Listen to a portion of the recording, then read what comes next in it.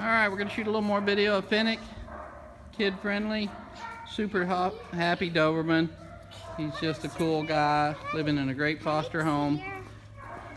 One of the things we're going to show here is just concentration and focus. The kids are out running around, there's other dogs in the building, other people moving around, and he's just got that really solid foundation. Focus, healing, automatic sit stays and down stays are all starting.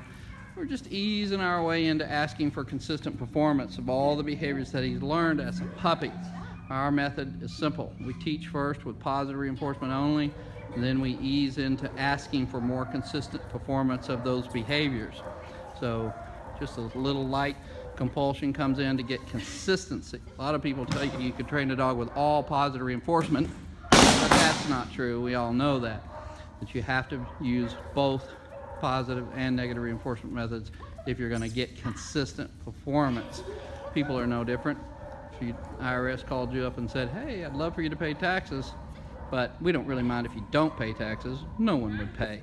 There has to be a repercussion for non-compliance. We know that. Everybody knows that, but sometimes we like to believe in the Disney version and that it's not required to ever get a correction. And that's just not true. This dog was bred to work, bred to handle distractions, bred to handle a little bit of compulsion in his life. It's not going to upset him. If it did, he could not do protection work. And remember, we're going to ask this guy to protect you from a full-grown man with a weapon.